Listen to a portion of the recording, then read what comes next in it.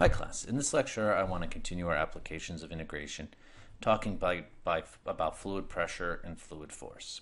Alright, so basically the only objectives we're going to do in this lecture here is talk about how you find fluid pressure and how you find fluid force.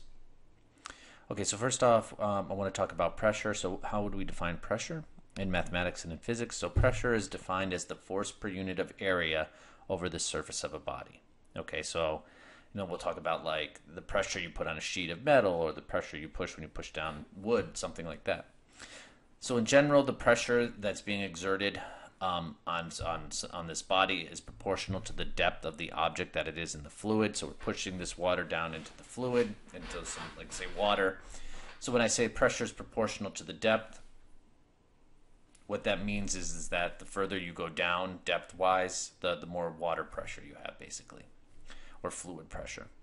So the definition of fluid pressure is the following. The pressure P, so P is pressure, of an object at depth H in a liquid is the pressure is equal to just a simple multiplication of W times H.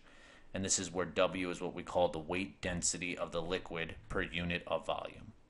So the weight density of the liquid is different for different liquids or different fluids.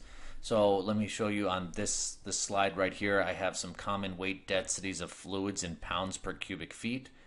So, as for example, just going down the list, the most common one will deal with water. So this is the weight density of water. But then if you look at the weight density of mercury, it's vastly different. It's a much heavier, much denser type of fluid.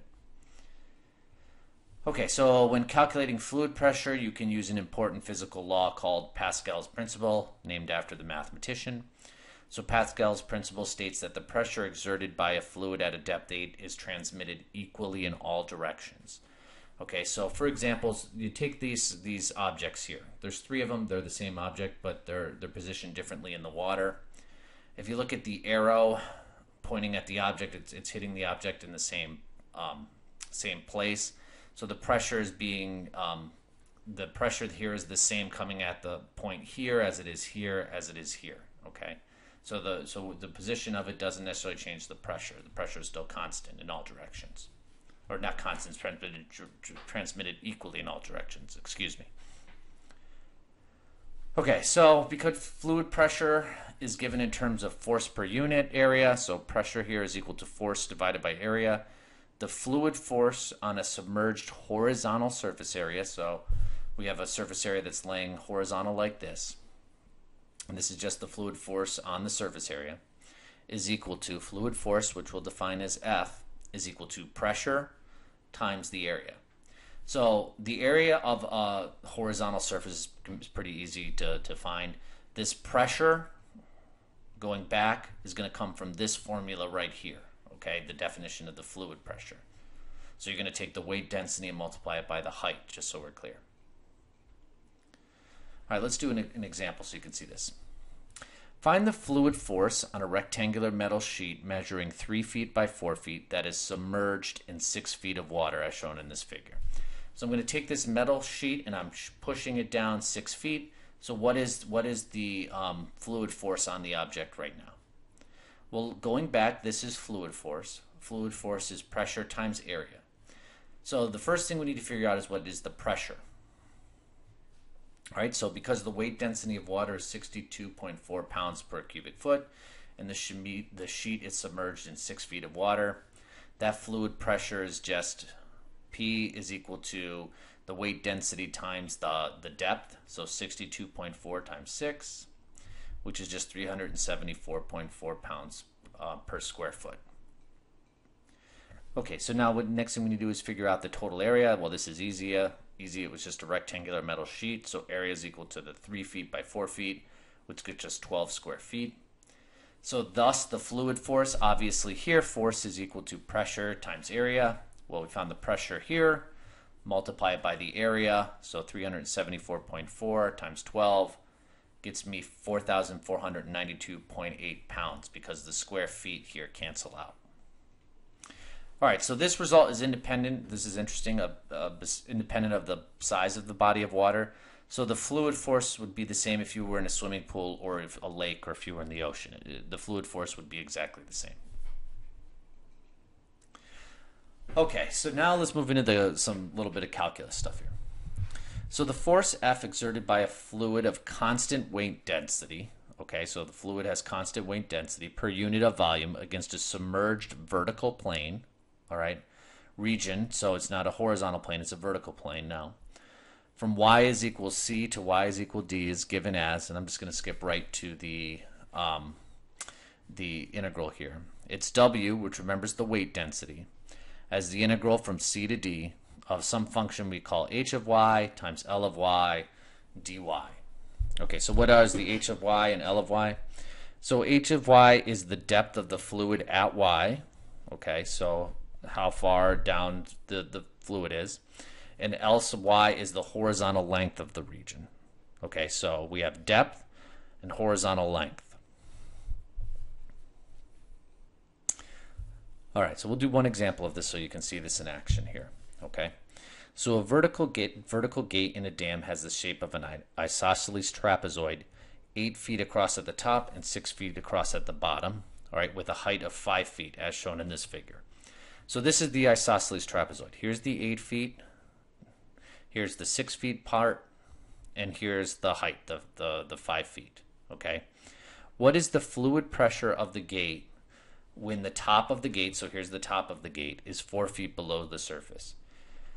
Okay, so here's the thing.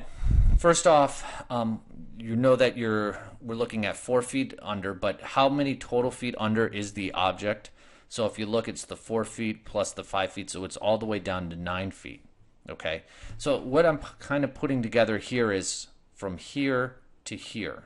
Okay, the plane region, the plane vertical region from here to here. So it looks like the plane vertical region goes from here to here. That's interesting. Okay. So the next thing we need to do in setting up a mathematical model for this problem, you are at liberty to locate the x and y axis in several different ways. I'll show you how I'm going to do it. I'm going to set it up just like at the origin here. A convenient approach is to let the y-axis bisect the gate and the plane, the x-axis, to the surface of the water. Okay, so here's the x-axis, here's the y-axis, as I've shown. Okay, so now what is the depth? The depth of the water at y feet is equal to the following. So notice that here's the origin. So as we go down the origin, we have negative values of y. So we're going to have our height actually be negative y. So it's going to change those negative values to positive because we're talking about the depth. So the depth is going to be a positive report here. Okay. So looking back, that's my h of y. Okay. The height of the fluid. Okay. And look, it's going to go from here to here. Okay. So the next thing is we need this thing called L of y. So going back, L of y is the horizontal length of the region. Okay, so this is going to be the horizontal length right here. Okay, so to find the length, L of y, of the region at y, find the equation of the line forming the right side of the gate. Okay, so we're going to find the line here, and then I'll talk about where we go next. So here, we're going to find the equation of this line. So, you just take this point here and this point here, and you can find the slope and then go from there, use the point slope formula. Okay, so going forward, what we see here, and I'll go back, you end up getting, just using any method to find the equation of the line, you end up getting y is equal to 5x minus 24. But looking back here, okay, we want this in terms of a function of y. So I'm going to take this and solve it for x so that it has the y in it. So in that figure I showed, you can see that the length of the region of y is 2 times this. Okay, the reason is because we only did one side, but there's 2 sides of it. So we're going to multiply it by 2 because this is one side, this is the other side. That's where this 2 comes from. Okay. So this becomes 2/5 times y plus 24. So from here, you're going to integrate finally, as I talked about, from that net value of 9 feet under, so from -9 to -4. So you can calculate the fluid force by the following. W gets replaced by the weight density of water. You're going to integrate from -9 to -4. We said the height was negative y. Okay, then our function for L of y was 2/5 times y plus 24. And you can very easily do the algebra here to integrate this. And you can see that these very simply integrate to the following. Plugging this in and simplifying, you get the following. There's roughly 13,936 pounds of pressure on this gate. All right, class. I hope this helped, and this will conclude our lectures on the applications of integration for this section.